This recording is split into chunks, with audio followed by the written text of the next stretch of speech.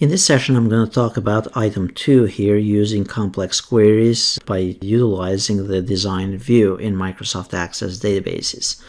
So let's go back here to Access. Earlier we did simple queries using the query wizard through one table and multiple tables. So now let's say we have 3 tables here. We have the customers table, we have the contacts, and the invoices table.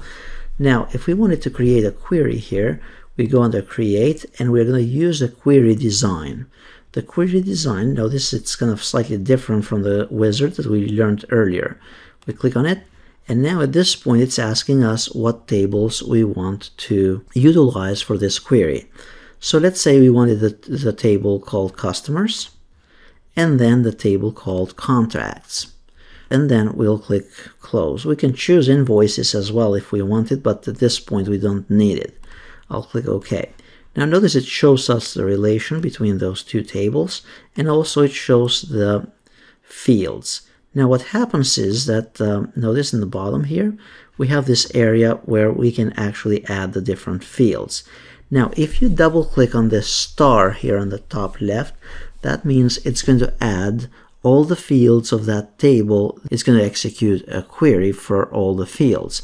And by the way, this is more visual and this is more useful, and this is what you'll use most of the time if you're designing new queries in business or for personal use and so on.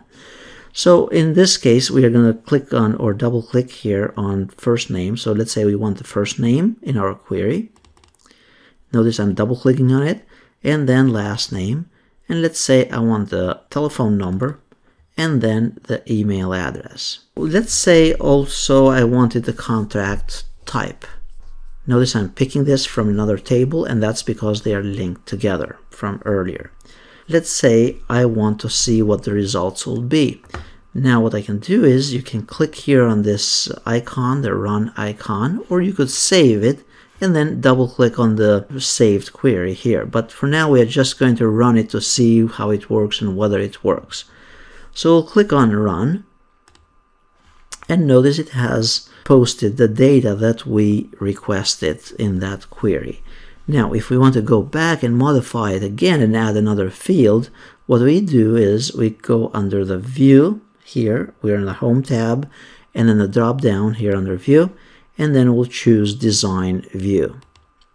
Under Design View, then we can pick something else, like one of those other fields, or if we don't want one of those fields, we could simply delete it from here by pressing Delete, selecting the field and pressing Delete, and then if we rerun it, notice that field is now no longer going to be executed or included in the query.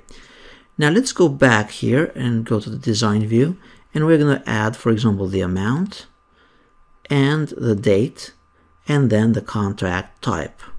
And notice at this point we have 2, 4, 6, 7 fields that we have selected. If we go and run it to test it, we go ahead and click on Run, and there is our data. If we are happy with this query, what we do is we click on Close here on the top right, and then it will ask us to give it a name. So now again we'll give it a meaningful name, so we'll call it Customer Info, and then click OK. There might be times where you might want to modify this existing query. So what you'll do is, of course, you can run it and see what it does, but you can also go here to the Home tab. There are a couple ways to do this. So once you select the query, you can right click on it and choose Design View. Under Design View, this is where you can add more fields or delete more fields like we did before. So the concept that I'm trying to show you here is that how can you go back and modify a query? Again, it is by right-clicking, choosing Design, and then you can add more fields and delete other fields. So let's say right here I wanted to add, for example, the street address, city, state, zip. I'm double-clicking on them.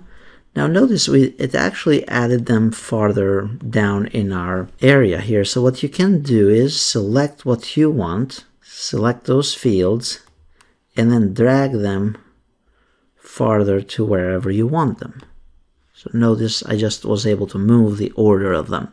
So now if I rerun it, notice I have the first name, last name, their address, city, state, zip, and so on.